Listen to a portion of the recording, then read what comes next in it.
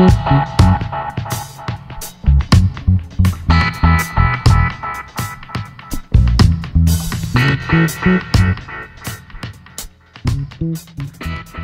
Day.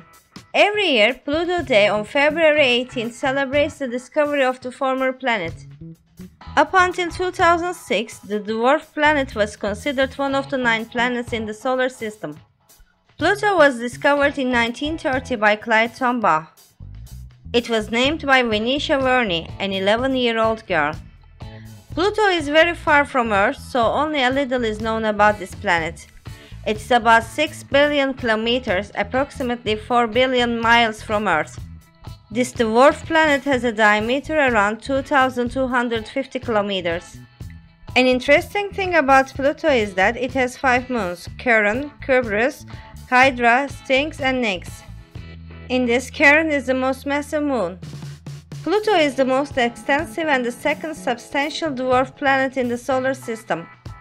The range between Sun and Pluto changes over time, so Pluto's orbit around the Sun is not circular correctly. It means that its orbit is very eccentric.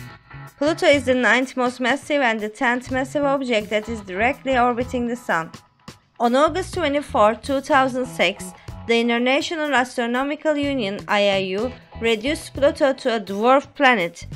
The IAU determined that Pluto failed to meet certain criteria that defined it as a full-size planet.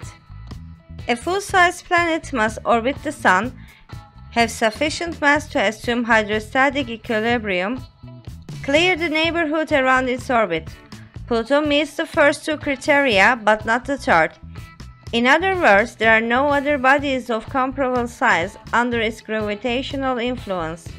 Also, modern technology has allowed astronomers to discover other bodies in space that are the same size or larger than Pluto. The best way to celebrate Pluto Day is to learn as much as about this planet, the dwarf planet. Try to visit your nearby planetarium and learn more about astronomy and many more exciting things.